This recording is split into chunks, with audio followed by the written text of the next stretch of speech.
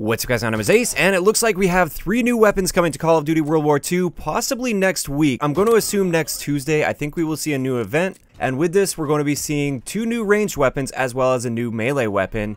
And we actually know what these are, and you can actually use these in a local match, and I'll show you how to do that towards the end of this video.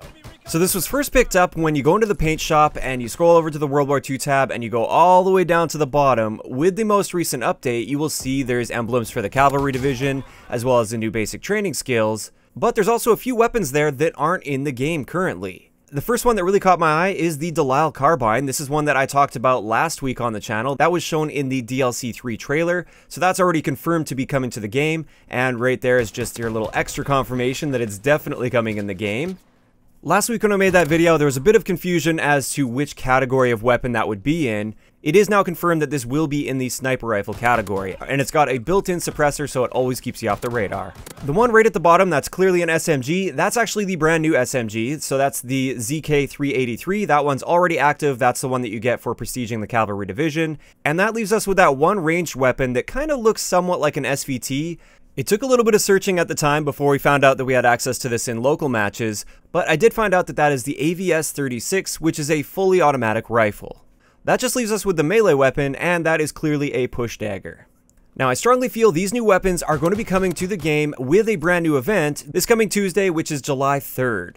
Now, looking back at the history of the events in CoD World War II, normally there's about a 2 to 3 week break between events, and with the most recent event, Attack of the Undead, this actually just ended this week, so it would only be a 1 week break between events. But also when you look at the events, anytime a DLC is launched, they always launch an event within 1 week of that DLC.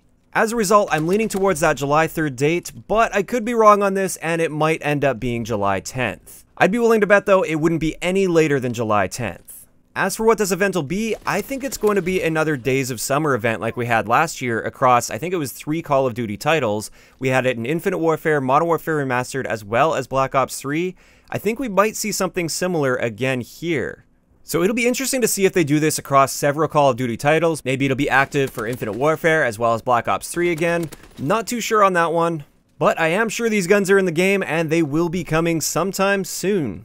Now I want to explain what you guys have to do if you want to try these new guns out right now, today. You can just hop into the game and try them out for yourselves in a local match. You won't be able to use them online or anything. And I'm actually just going to play on the safe side and not show any gameplay here on the video, just because I'm not too sure how this fits in with like terms of service as far as uploading videos on it. Because it is kind of a bug in a sense. It's not like you're really exploiting something big. You won't get banned for doing this.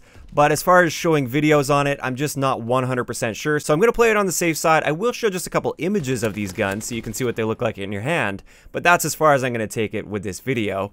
So if you want access to this, all you have to do is before you boot up CoD World War II, disable the internet on your console. So just turn internet off, uncheck that connect to the internet box in the network settings.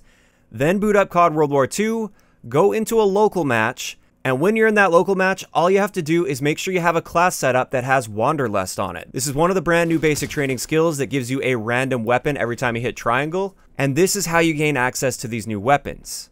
So once you have that Wanderlust class set up, all you do is hop into a game. You can throw some bots on there if you want to be able to actually use this against bots, set up the rules how you'd like it, and then once you're in a game, just keep hitting triangle. It'll keep swapping weapons until you get one of the new ones. If you do this while you're connected to the internet, you will never get one of these new guns. You'll just swap between all the guns that we currently have access to online.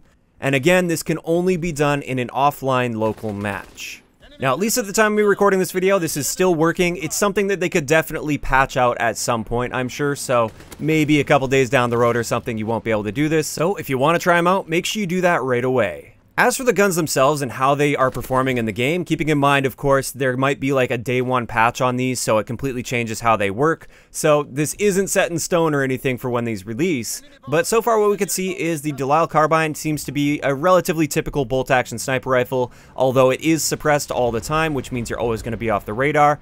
But it seems to behave somewhat like a Type 38 or a Lee Enfield, where it's got a slightly smaller one-shot kill area where it's just like chest up, and you'll just get a hit marker if you hit them lower than the chest. But so far everything seems pretty typical with that, aside from the fact that it is always suppressed. And the AVS-36, I actually did a little bit of testing on this with the fire rate and everything. It's a 3-shot kill, and it's got basically the same fire rate as the M2 Carbine. It's basically the same as the M2 Carbine, maybe just a little bit of a faster fire rate than the M2 Carbine based on my testing. And it looks like it's going to be quite a powerful gun when it launches, assuming it launches in this state. And with that, we're going to wrap up today's video. I'd like to know in the comment section below, first off, what do you guys think about these new weapons that are going to be added? Do you think they're going to be good additions, or were you hoping for something else? And also, I just want to give a quick reminder, if you haven't been saving supply drops and armory credits yet, make sure you start doing that, because when this event drops, it'll be nice to have some supply drops stocked up. If you enjoyed the video, a like rating is always appreciated, and don't forget to subscribe for more if you haven't already. I'll talk to you guys next time.